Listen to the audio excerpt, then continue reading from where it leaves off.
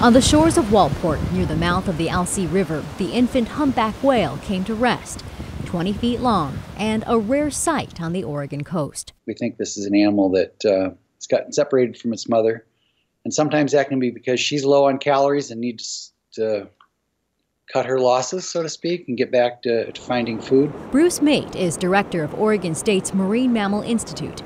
He says a team of students spent the day trying to keep the baby humpback cool. Video from this afternoon's high tide shows the whale trying to make it back out to sea. The animal did get off the point it was on and into a channel, started going out to sea and got into breakers and turned around and got in trouble again. So it's back on the beach. Its next shot, high tide around 1 a.m. So there's some hope of that. Mate believes this whale came from Central America or Mexico and was on its way to forage for food.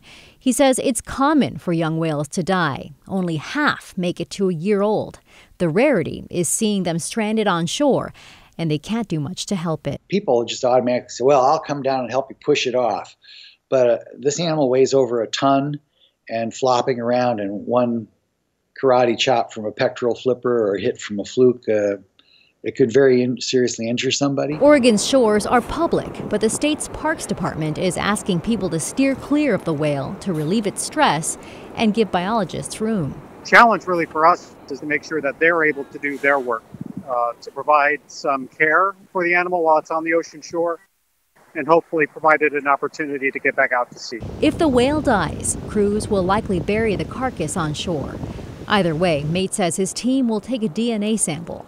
That will tell them where the whale came from and hopefully where it ends up. If the animal's ever re-encountered and sampled again, we'll know that it survived. Let's hope.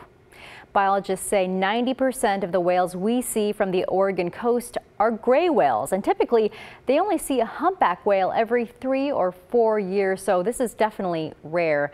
We plan to stay in touch with OSU biologists overnight on their operation, and we'll have the very latest for you tomorrow morning on KGW News at sunrise.